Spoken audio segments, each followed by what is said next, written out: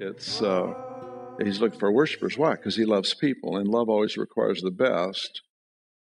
And there's nothing better God could want for you than for you and me to be a worshiper. And the reason is because we always become like the one we worship. So out of love for us, he draws us into the place of worship. The second one is this one on evangelism, and I don't think it's a mistake that this revelation follows the one on worship, because evangelism in its purest form should be an overflow of worship.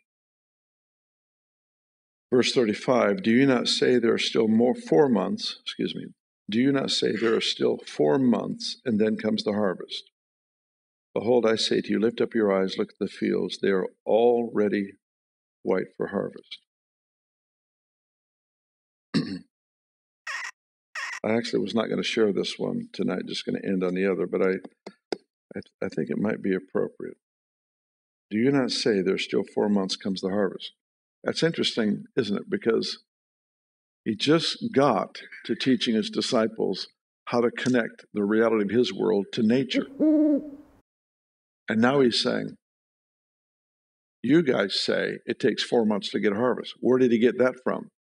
From nature. So what is he doing?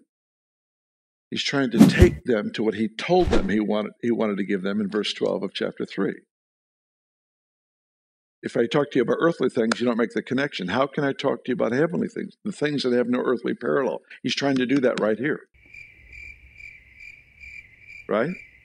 You say it takes 4 months to get a harvest. I say it doesn't. So there. He says, lift up your eyes, look up, and then look down. Lift up your eyes, look on the fields. They're all white for harvest. Fascinating. Fascinating. Because he is claiming in this verse, and he tends to be right,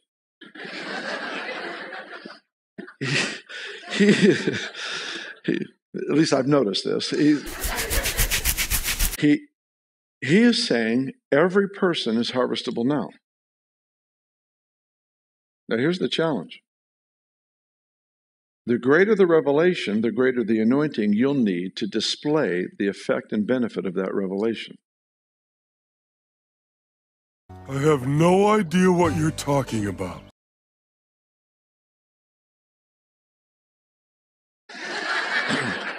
The greater the revelation, the greater your need will be for an anointing equal to the revelation to be able to put it on display. Here's a great example. Our beliefs are fairly commonplace and simple to understand. Humankind is simply materialized color operating on the 49th vibration. You would make that conclusion walking down the street or going to the store. You guys still doing all right? Okay. Here's a good example. Paul unveils the gifts of the Spirit to the church at Corinth, chapter 12. He's giving them insights they've never had before. In chapter 14, he says, pursue earnestly spiritual gifts. The revelation on the gifts didn't impart the gifts. The revelation showed them what was available. Chapter 14, he said, now you'll need to go get it. So when the Lord reveals something, see, faith explores what revelation reveals.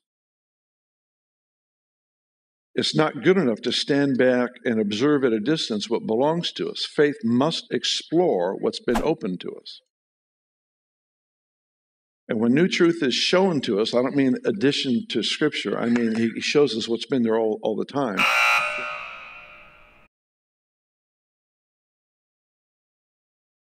When he opens up Scripture to us, he's inviting us to pursue a realm of anointing so that equals that truth, so that we can actually put the reality of that truth on display, which in this case is what? Everyone's harvestable now.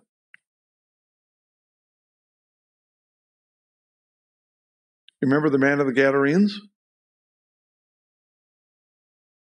That man had issues.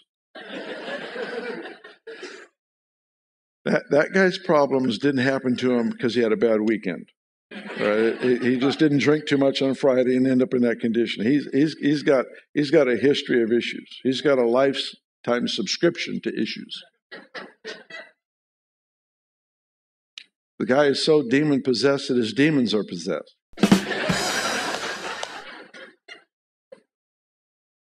It's the greatest conversion in the New Testament. Old Testament, I think, is Nebuchadnezzar. So what does Jesus do? He plants right into the middle of his story of the gospel, of the great news, the most impossible case we could ever imagine. The guy who runs through town naked at night, eats their cats and dogs, lives in a graveyard, weird stuff.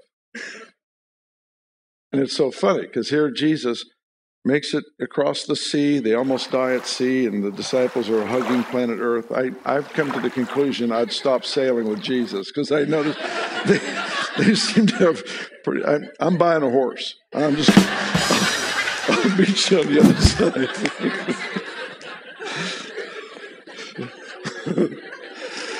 So they get out, they finally make it to shore, and the disciples are getting rid of lunch and laying there on the ground. You can see they lift up their head, and here it comes. The guy who's dripping with critters. I mean, he gets a group discount wherever he goes.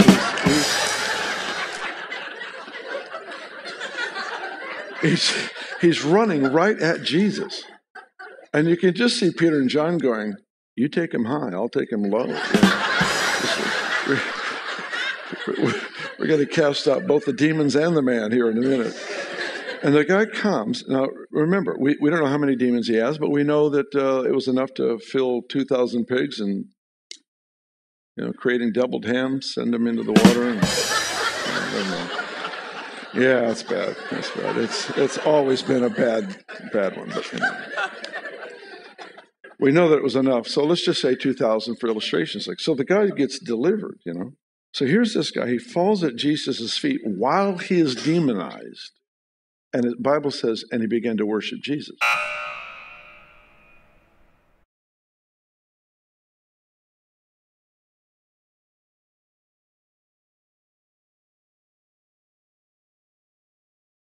That's profound. 2,000 demons could not keep one guy from worshiping Jesus. That's amazing. That means to me the church has no excuse.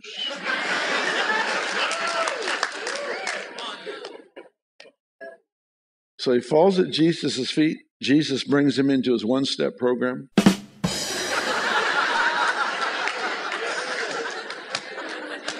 Out of darkness into his marvelous light. Now, if it takes you 12 or 20, I don't care. Let's just get people free. But the amount of steps it takes is usually correlates to the level of anointing you know how to live in.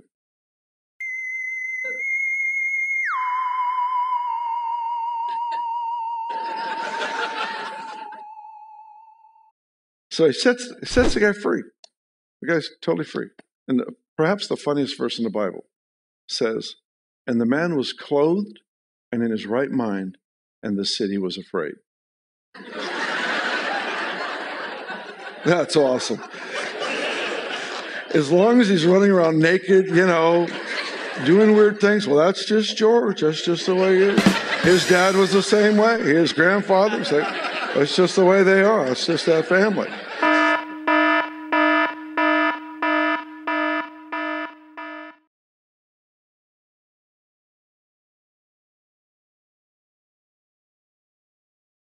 But as soon as he gets free, it's got to be that weird cult in town. It's got to be that new church down the street, Sometimes God's power has been missing so long from the church that when he shows up, people think it's the devil. It's a strange thing.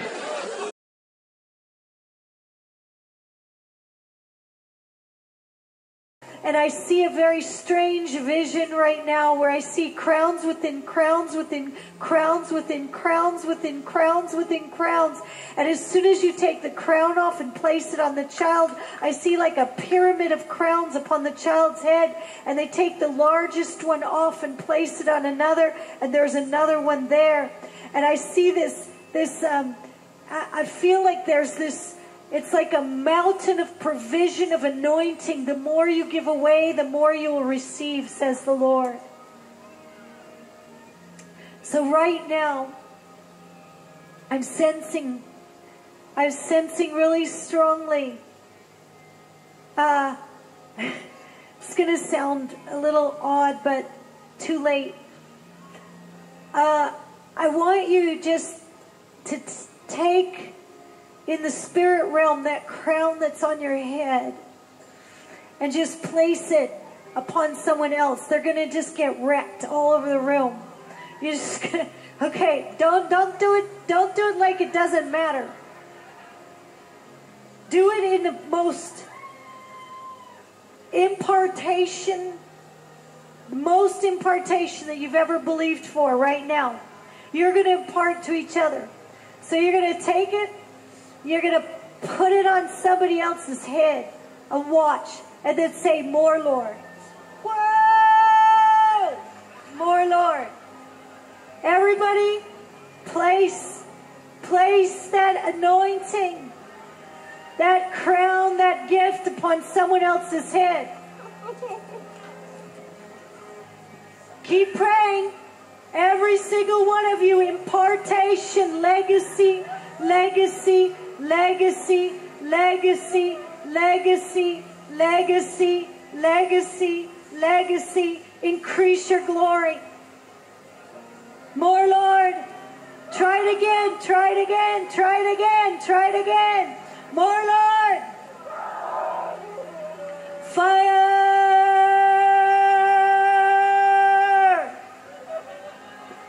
There's fire. Place it on their heads. Find somebody. I think he's got it. Shake up, Baba. Fire. Place it on another one's head. Fire. Legacy. Legacy. As the greatest thing you've ever seen in your life. Prophesy over them 10 times. Start to prophesy over it 10 times. What I've seen, let it be. 10 times what I've seen, let it be. 10 times what I've seen, let it be. Believe for it 10 times. How much legacy do you want? 10 times. 10 times. 10 times. More, Lord.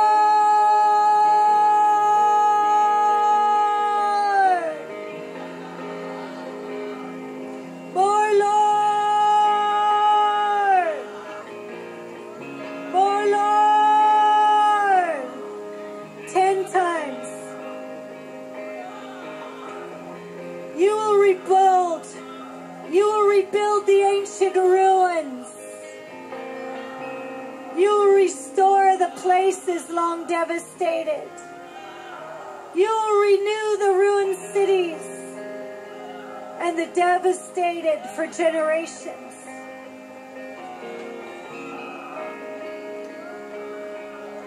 I'm telling you, try it again. Some of you give up too easily. Try it again. Find somebody. Put a crown on their head. Whatever anointing you have in your life. Whatever anointing you have on your life. You just put it on the next person. And you say 10 times. 10 times. 10 times. 10 times. 10 times. 10 times.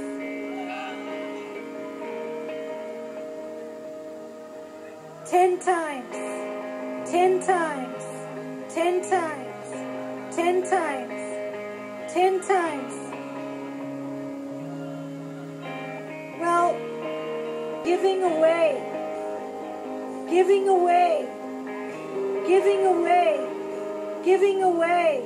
There's something about giving away.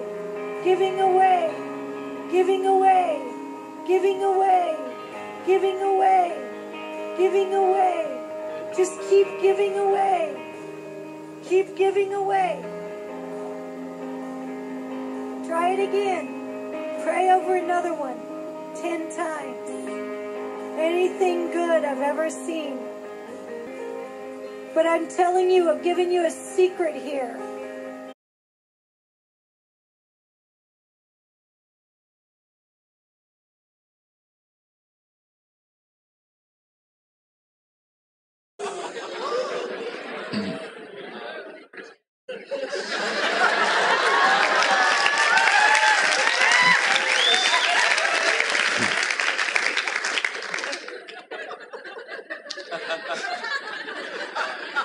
So I've got to wrap this up. So you can imagine this city comes down. They're scared to death. First of all, power forces a decision. Remember that forever.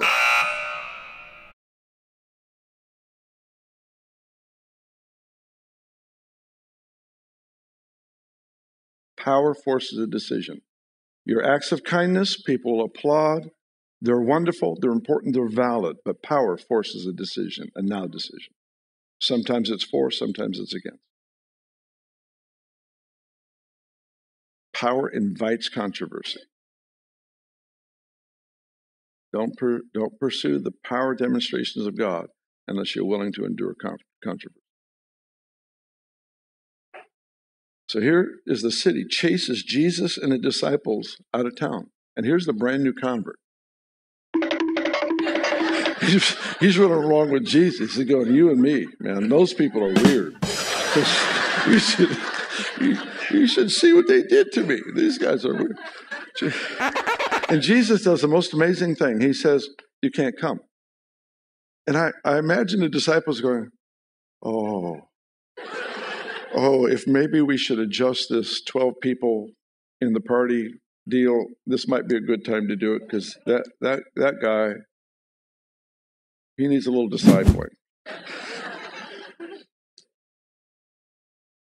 Jesus says, you can't come. Go back and tell them all the great things I've done for you. Which really looks good on paper. How long has he been saved? Like an hour? Hi, I'm the naked guy. Sorry about your cats and dogs.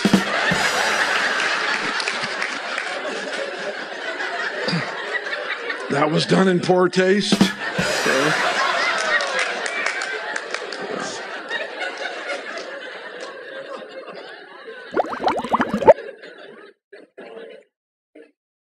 But the next time Jesus shows up to that part of the world, the Bible says every person from every village came to hear him, because there was the credible witness of one. Jesus was illustrating something for you and for me. He said, look up and then look down.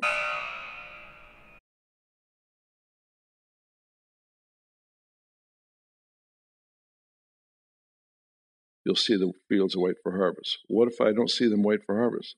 Look up again.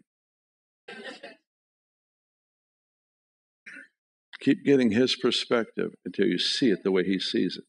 Does that mean you automatically can set the man of the gatherings free? Not necessarily. That's where you pursue earnestly spiritual gifts. People ask frequently, the secret for breakthrough, for miracles? This is my common answer. You cry out in private. You take risk in public. Let's stand. All right, I talked way longer than I planned to tonight, but it's all your fault.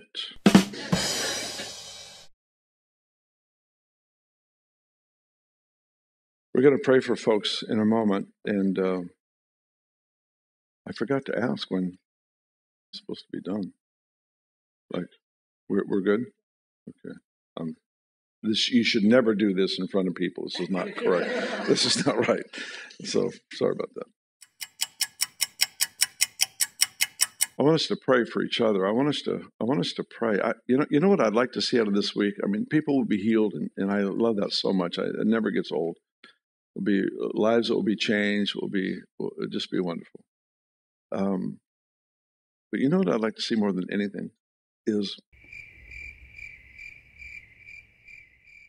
us discovering we're actually citizens of heaven now. And we actually have invitation, as it says in Revelation 4:1, come up higher.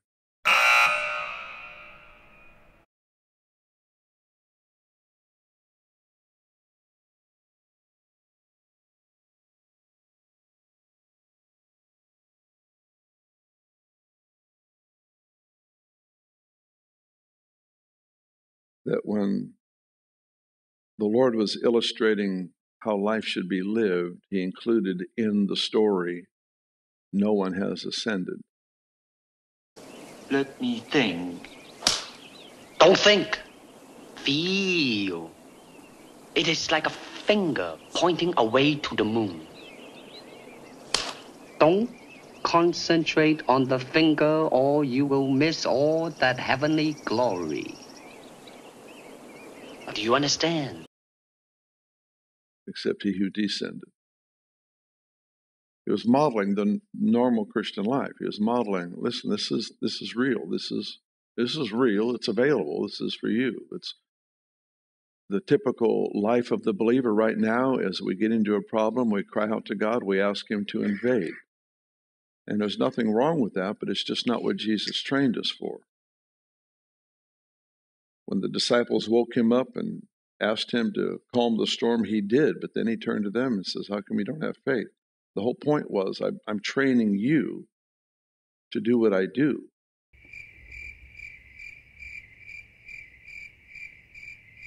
Jesus is God. The disciples go to Jesus, who is God, and they make a request. What do we call that? Prayer.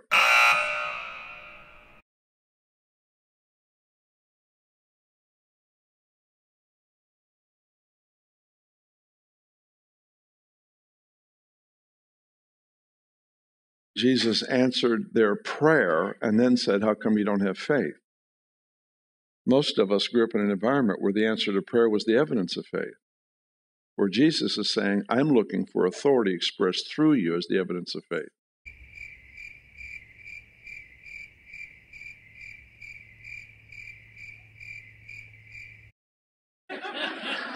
Run the tape back, yeah. Most of us have grown up in an environment where the evidence of faith was the fact that we have answers to prayer. Jesus is saying, I'm looking for people that will operate in my authority as the evidence of faith.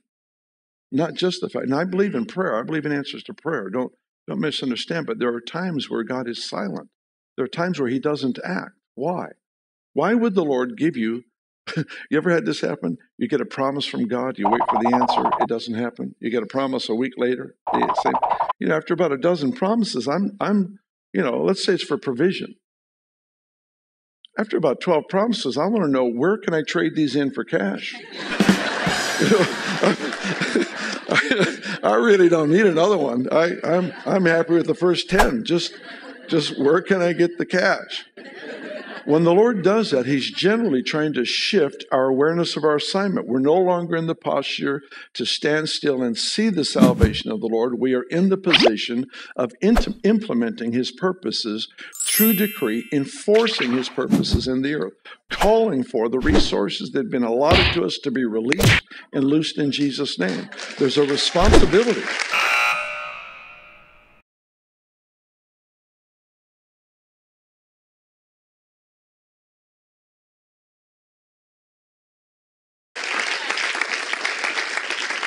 It's not being independent. I'm starting all over again, aren't I? We're going to pray, I promise. It's not stuff we do independent from God. It's what we do because of our connection to God. It's the son. I didn't raise my kids so that they would call me every time they had a decision to make. The best I knew how, I raised them to think like me, to approach life like me, so that they could decide their own car to buy. They could buy the house they wanted to buy. They could wear the clothes they enjoy. I don't want them calling me whenever. I'm happy to jump in and help, but you understand the point.